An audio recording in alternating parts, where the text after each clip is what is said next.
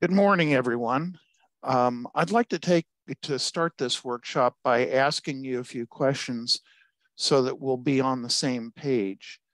Please answer these 4 questions verbally so that I know, or actually you can put them in chat. No, let's do it verbally. Please answer these 4 questions verbally so that we know what your opinion is. Get a little discussion going. So let's start with an easy question. What do you think is the Coast Guard Auxiliary's #1 mission? Any opinions about that? Supplement the Coast Guard. Absolutely. What else? To increase our membership. I'm glad to hear that. What else? Boating safety, public education. Okay, thank you. Any other ideas?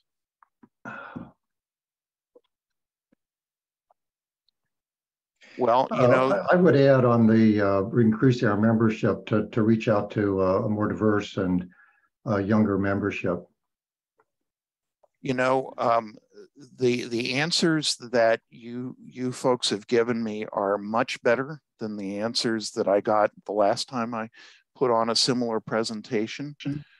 The answers that probably we hear most often are recreational boating safety and mission support for the Coast Guard. And these absolutely are very important for what we do. So you did really great. Here's the next question. What do you think attracts people to auxiliary membership? What are the things that make people want to become auxiliaries? Desire to serve. Being inclusive. Desire to serve, being inclusive. What else? A perception that it's a well-oiled machine. Okay. Organization. Okay. What else? I would say fun or fellowship. Oh, excellent. Anything else? Well, let me give you the answers that I had written down, and some of them are deliberately wrong. Would you say that people really, they join the auxiliary because they love attending business meetings? My guess is that if 1% of the membership loves attending business meetings, that's higher than I thought. Do you think people join the auxiliary because they want to teach boating safety? A few do, Yeah. but most people don't. Do they join the auxiliary because they want to staff public affairs booths? Sometimes. Good. Yeah. Yeah, a few people do, but most don't actually. I think some of the answers that are probably a little bit more on the mark, patrols and uniforms. I think an awful lot of people join because they want to get out on the water and do the patrols. And I think a lot of people like wearing the uniforms.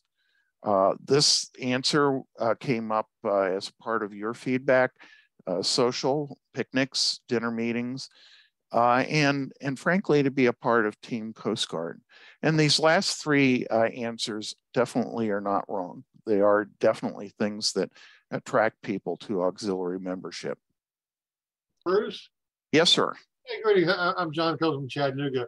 Have you guys looked at an age stratification in the Coast Guard Auxiliary? Because the things you're mentioning, depending upon, I'm a boomer, and most people I see in this thing are boomers plus. I teach at community college, and my Generation Zs would not be attracted to any of this stuff in terms of the things you mentioned. And looks like I've only been in a short time, and it looks like a very gray organization. You are about 2 slides ahead of me. Oh, okay. Sorry, sir. No, your insight is exactly right. And I'll be making a point about that in a minute. So you folks have given me some really good insights into this. Now, our next question is, why do people actually decide to join the auxiliary? And the answers that you're going to get are things that I've heard a lot. And as you probably know, Holly is also an HR staff officer, and I've heard an awful lot of the discussions that she's had with new members. So why do people decide to join the auxiliary? What made them make that commitment? Nowadays, it's a hard thing to answer. Okay. Well, let me just start For offering some of the things people that I see up on the screen of our age. Mhm. A lot of it was to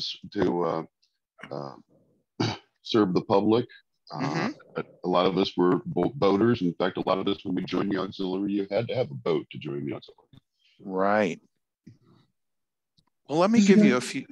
I'm sorry, Yeah, go ahead. Yeah, this is going to sound a little bit like motherhood, but oddly enough, I joined the auxiliary because I was a Sea Scout skipper, and I had not been involved previously. But with the contact, I decided when I moved to North Carolina, I would join. After I joined, I started getting involved in boat crew and a lot of other things. Mhm. So it was once inside that I expanded my activity, but I joined oddly enough because of the Sea Scouts. Right. Well, that's really not that odd. There are quite a few Sea Scouts and Sea Scout leaders who have joined the auxiliary. I'm just putting up some of the answers that I've heard people say that, you know, motivated them to join the auxiliary, to help other boaters, to give back. They like boating, love the water. This next one really is scary to me anyway. They want to learn how to boat. I'm not exactly sure that the Coast Guard Auxiliary is necessarily the best place for that. Family member was a coastie, serve the Coast Guard, learn about boating safety, and to wear the uniform. And I'm afraid there are a lot of auxiliaries who really joined the auxiliary because they mostly wanted to wear the uniform. And that's not a wrong reason, but hopefully there's more to it than that. So this gets to the gentleman's question a couple moments ago. How would you describe the average new auxiliarist?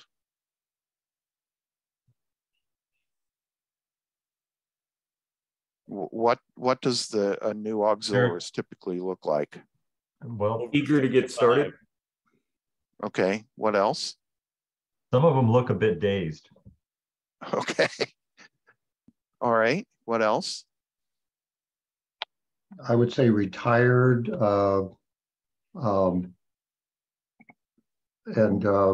male.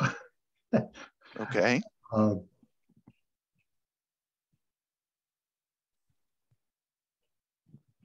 Yeah. Yeah, these are observations, and they're certainly borne out in statistics as well. The average age of the auxiliarist is in their upper 60s. They tend to be reasonably well off, mostly white, mostly male, and you know, this description describes me as well. So I'm really not finding fault. I'm just making an observation of who we've been attracting to the Coast Guard Auxiliary. And I'm sure you've noticed that the photographs that I've been using are of typical auxiliarists. This gentleman here recently passed away, very dedicated Coast Guard auxiliarist here in Maryland. And he was well into his 80s, but had been in the auxiliary for many, many years. And is really rather typical of Coast Guard auxiliaries. So here's my next question. And I was going to ask you to raise your hand, but I see that the version of the software we have here, I don't think gives you the chance to raise your hand. So what I'd like you to do is to go into the chat box, and I'm going to open the chat box so that I can see what it says. tell me how many is your division or your flotilla, does it have more members than it did 5 years ago? Just say yes, and we'll see. Yes or no? Okay, that'd be fine.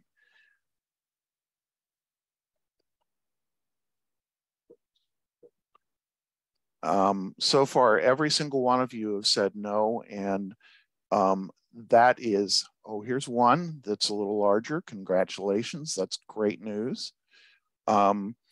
But by and large, flotillas and divisions are smaller today. When I joined the Coast Guard Auxiliary, membership was about 39,000.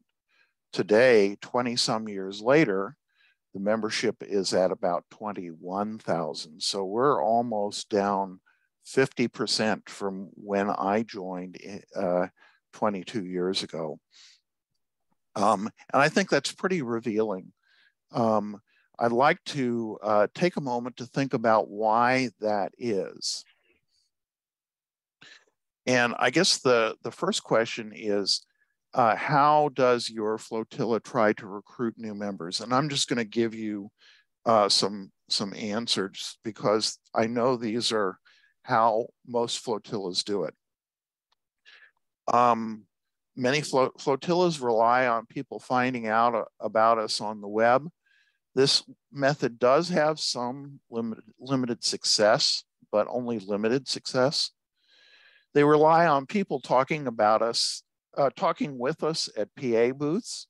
This method is good, but again, it has limited success. They rely on people hearing about us in the news, in magazines or social media. This method, again, has limited success. And they rely on people finding out about us when they take a boating safety course or get a vessel safety check. Again, this has limited success. I mean, it does work, but it has limited success. Unfortunately, these techniques, which are our traditional techniques for recruiting, don't attract enough people to sustain auxiliary membership numbers. More people are retiring from the auxiliary, aging out, or otherwise losing interest than the number of new members we attract. The problem is that we're talking to the same people who belong to a steadily shrinking pool of potential members. We need more younger members. We need more members who are minorities, male and female, and potentially more economically diverse than our current membership. The key is to talk to people who are outside of our current membership demographic and whose stage of life is different from our current membership. That means working with youth and their parents, all of whom are younger than most auxiliaries. It means offering something to potential members that they need on their terms, not on our terms. It means making these younger potential members feel welcome, needed, and valued. The reality is that we're facing is that if we only recruit people who look like us, the auxiliary is going to die. And I don't mean to be alarmist, but if you recruit only people who are in their 60s, 70s, and 80s, you're going to have people who are only going to be able to be active for a few years. On the other hand, if you're recruiting people who are in their teens, 20s, 30s, and 40s, they can be members for many decades. So why are we here? The Coast Guard Auxiliary and the Sea Scouts have been working together for many years, going back at least to the 1989 National Jamboree. The first formal agreement to cooperate was signed in 2009. In subsequent years, the Auxiliary and the Sea Scouts conducted many joint projects at local, district, and national levels. All of them went really well. Based in part on this success, as well as the auxiliaries and the Coast Guard's awareness they need to encourage young people to consider Coast Guard careers, a second, more comprehensive agreement was developed and signed in 2018, in which the auxiliary designated the Sea Scouts as its official youth program. Let's have a look at who the Sea Scouts are and how they relate to the auxiliary. Sea Scouting is a Boy Scouts of America program that is open to older youth who are aged 13 and have completed the 8th grade through the age of 20. As the name implies, Sea Scouting is focused on nautical activities. It was founded in 1912 and is BSA's longest tenured older youth program. BSA's goal is to train youth in responsible citizenship, character development, and self-reliance through participation in a wide range of outdoor activities, educational programs, and career-oriented programs in partnership with community organizations. Sea Scouting has been open to both young men and young women since 1972. Its goals are to promote these objectives through instruction and practice in recreational boating safety, boating skills, and social and other events. And really, this should sound very familiar to most Coast Guard auxiliaries. It also promotes STEM education, leadership, community service, and life skills. These objectives, RBS, boating skills, and social events, parallel the auxiliary's 4 cornerstones and should look very familiar to us. At its core, Sea Scouting is a combination of scouting with the same old scout values and ways of working with youth, combined with seamanship, including technical skills about STEM. So why are we supporting Sea Scouts? Well, to be candid, membership in both the Coast Guard Auxiliary and the Sea Scout program have been stagnating for some time. The auxiliary has done a poor job attracting new members, particularly falling short in reaching people under the age of 40.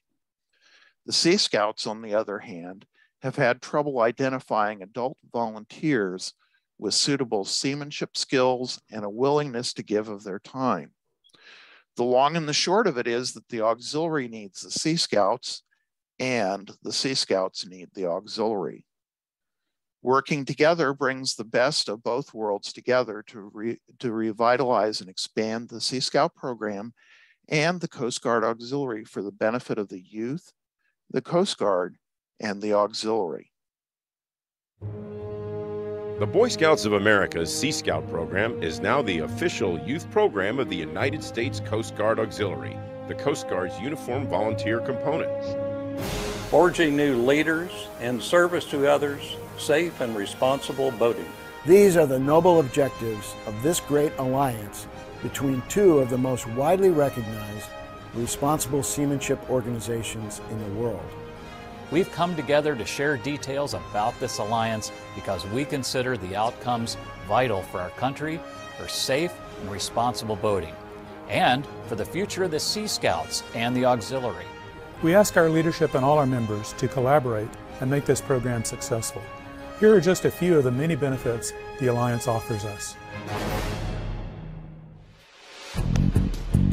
Sea Scouts, you will benefit from augmented Coast Guard Auxiliary seamanship, STEM, leadership, and vocational training.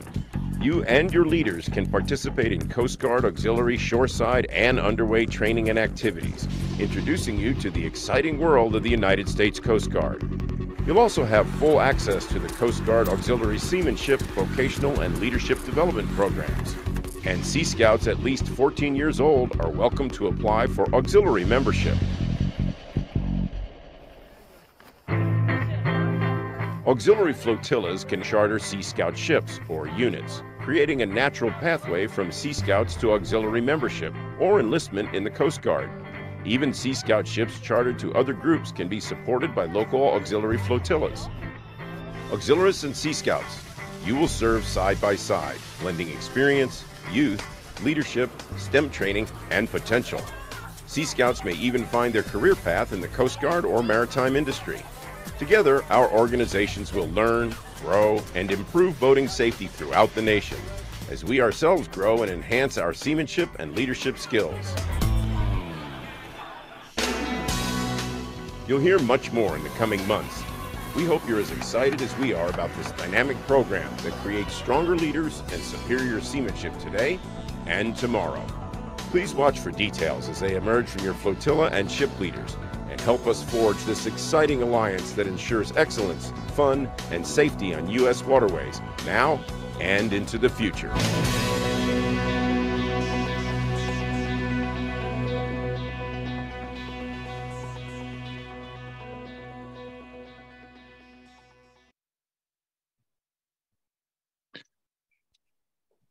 The 2018 MOA mandates a number of changes to how we work with Sea Scouts.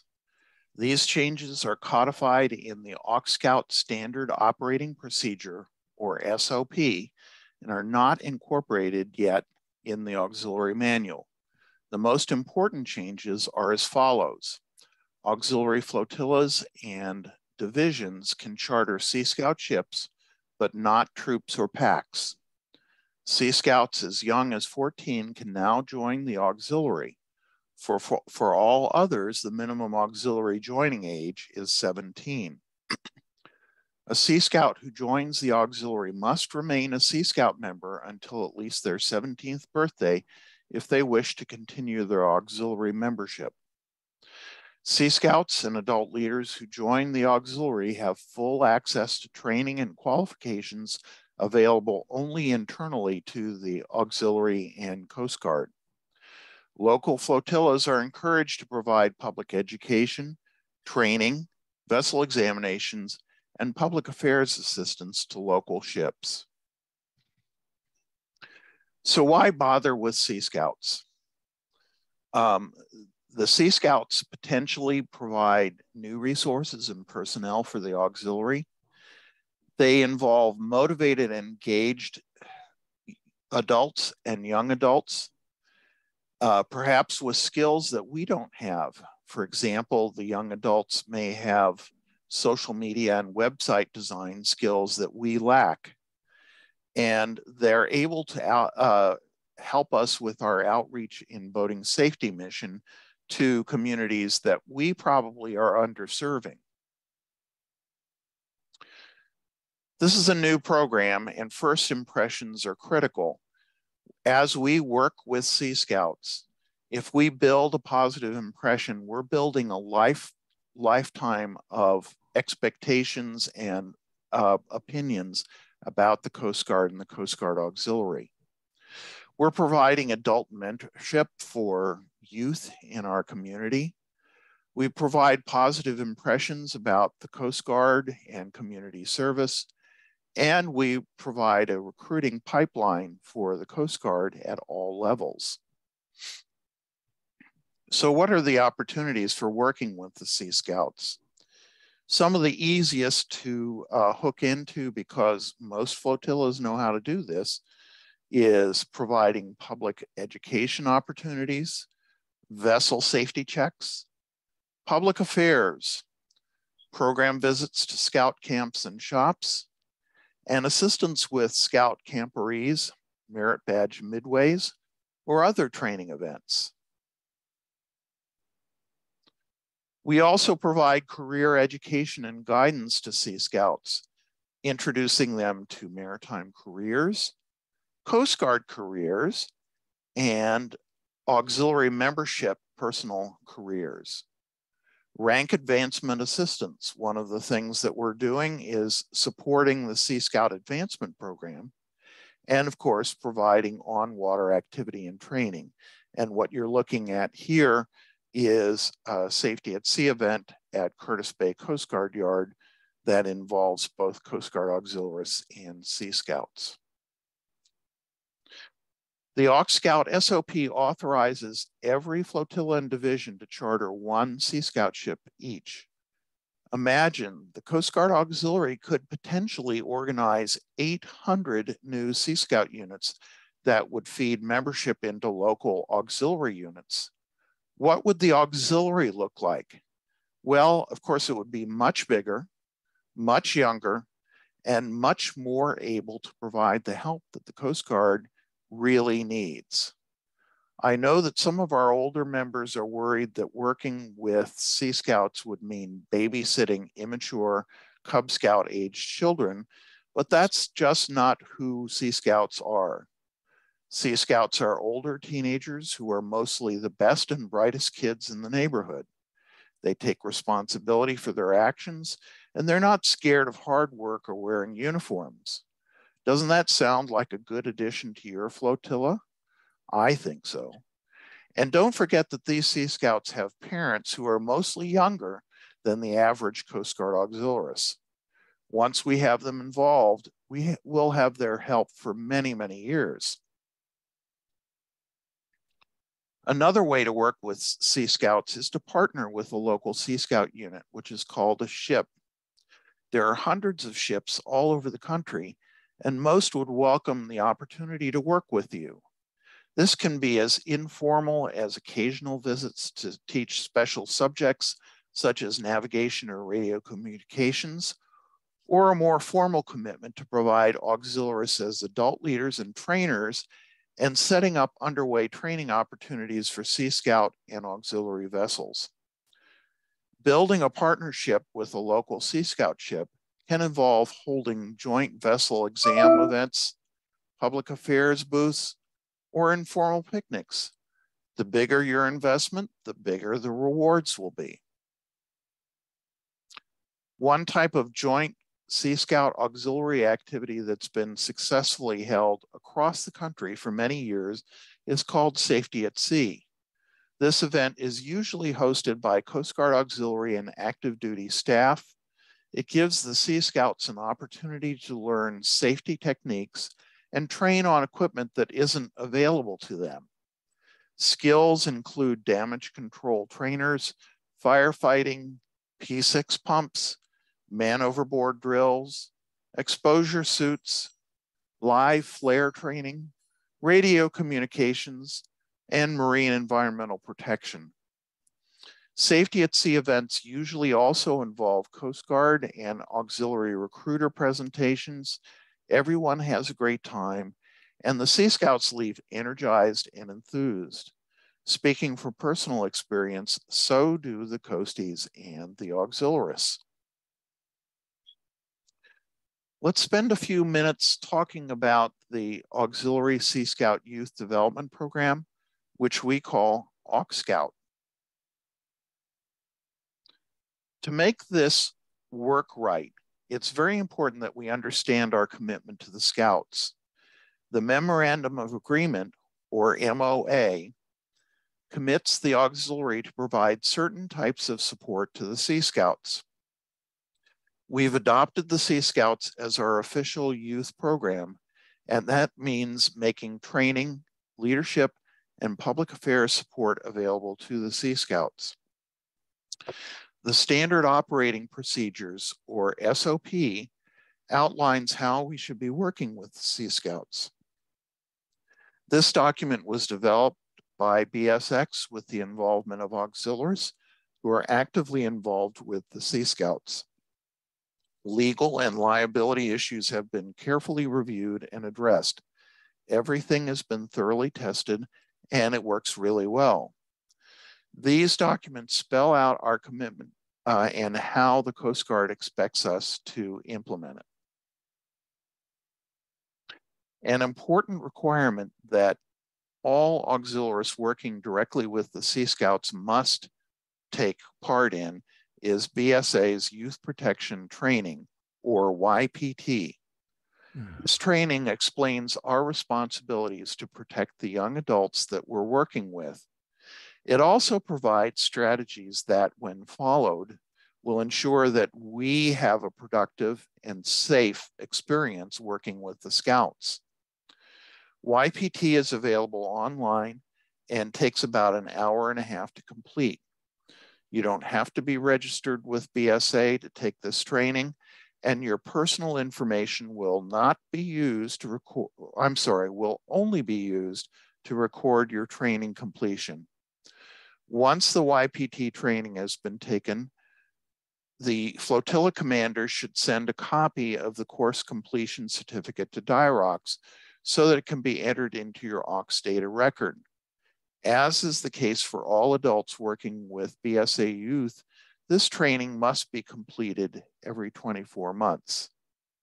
If I had to boil down YPT to a simple rule, it would be that we must never allow ourselves to interact with BSA youth on anything but we should never interact with them on a one-on-one basis. We should always have more than one person there. Every division, excuse me? They should also, something to note on that is that includes working with electronic email, any kind of communications. Always make sure there's somebody else on there.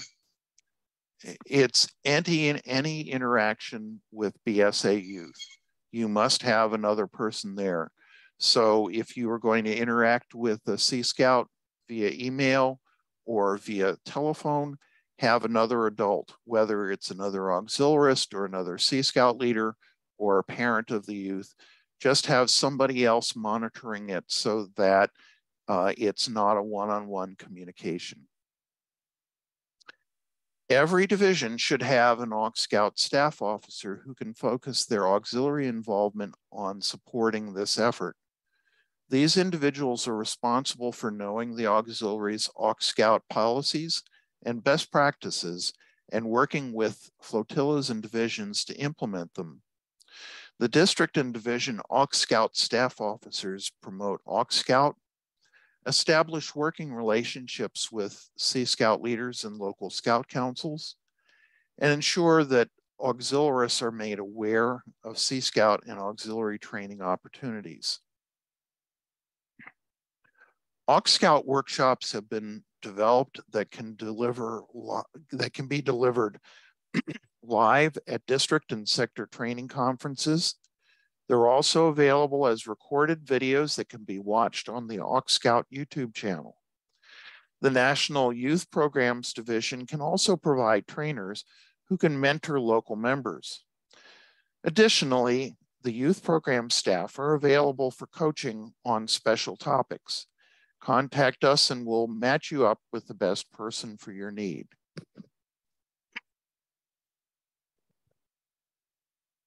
Another great resource is the AuxScout map at tinyurl.com/AuxScoutMap. And again, this address is in the link that Holly has provided. This map shows where the Sea Scout ships and Coast Guard auxiliary flotillas are. This also provides address and web links for most. The Sea Scout ships on this map are the teardrop-shaped marks, and the flotillas are the dots. The map is useful because it helps to identify where nearby flotillas and ships are so that they can partner together. Where there's a flotilla and no ship, the flotilla can consider starting one. Where there's a Sea Scout ship and no flotilla, maybe that's an opportunity to consider starting a flotilla. I'd like to focus on why this is important to the auxiliary. I'm sure you've noticed that the auxiliary needs to bring in more younger people. We have a bad habit of talking to ourselves, and unless we actively work with young people, they won't consider joining the Coast Guard or the auxiliary. Positive interactions build a sense of team loyalty, which results in young adults wanting to join the Coast Guard and the auxiliary. This photo is of a Sea Scout Safety at Sea participant at Curtis Bay Coast Guard Yard. This Sea Scout is learning how to use a flare so that she'll be safe on the water. The event is run by Sector Maryland National Capital Region Coast Guard auxiliaries, and this is a payoff for us and for the Coast Guard. The photo on the right shows some of last summer's Eagle Cruise Sea Scouts. Quartermaster Sarah from ship 198 in Delaware on the left is one of at least 2 Sea Scout AIM Week participants who are now members of the Coast Guard Academy's first-year class. This is a payoff for us. This Sea Scout recently joined the Coast Guard Auxiliary because of her involvement with the Sea Scouts. This is a payoff for us. The Sea Scouting Coast Guard Auxiliary partnership is the future of both organizations. It brings a breath of fresh air to the auxiliary.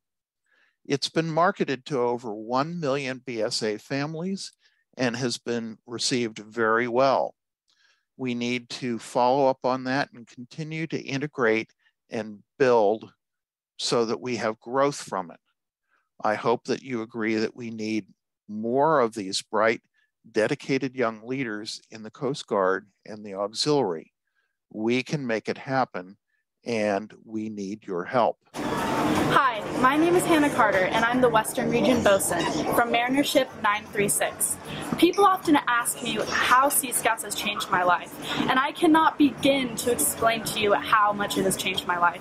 It has led me to so many opportunities, including friendships, different sorts of programs, and it has influenced me to choose a career path through the Coast Guard Academy or the Naval Academy.